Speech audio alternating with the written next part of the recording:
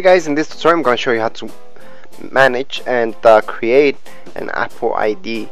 Okay, so this is going to be used to download apps and do a whole lot of stuff with iCloud for your Mac or iPhone or iPad.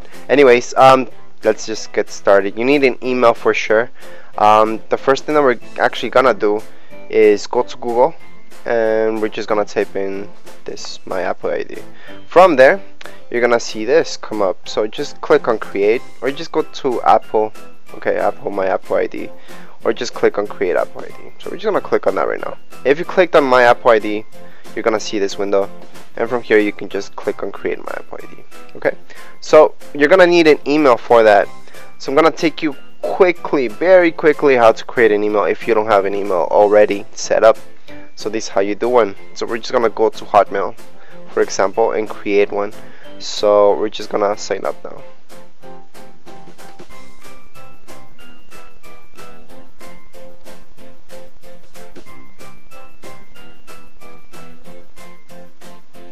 Okay guys, so that's it for creating your email. So we just created one right now. Okay, for the phone number part, you can put any phone number. Just in case guys, that's not my real phone number, so don't even try calling that number. I don't know whose number that is. I just wrote in a random number. Okay, so we're gonna go into creating this thing. So we're gonna continue creating our Apple ID now that we have an email.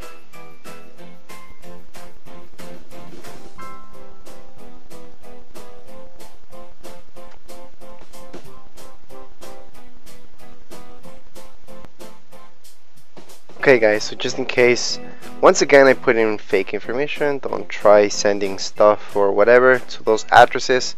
Don't know whose address that is. I just put random stuff there. You don't have to put real stuff there either, so don't worry about it.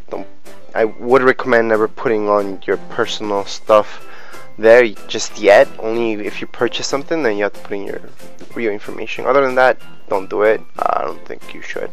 So that's my email.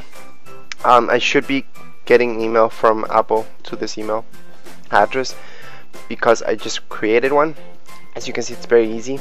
Once you created one, you can start downloading apps and stuff. I'm assuming that's why you guys wanted to see this. I should be getting an email from Apple pretty soon saying to confirm something. As you can see here, it says check your email and look for verification email from Apple. Click to verify. So we need to click to verify that email. Okay, so it's techanddesign@hotmail.com.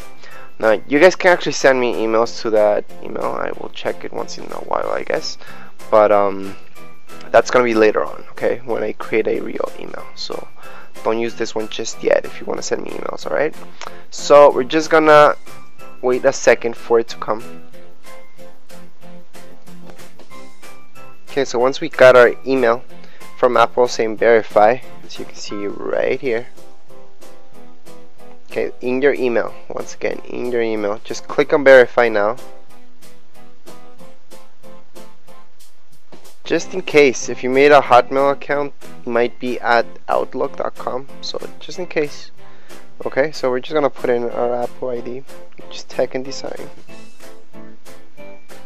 at outlook.com, and our password is whatever you type in.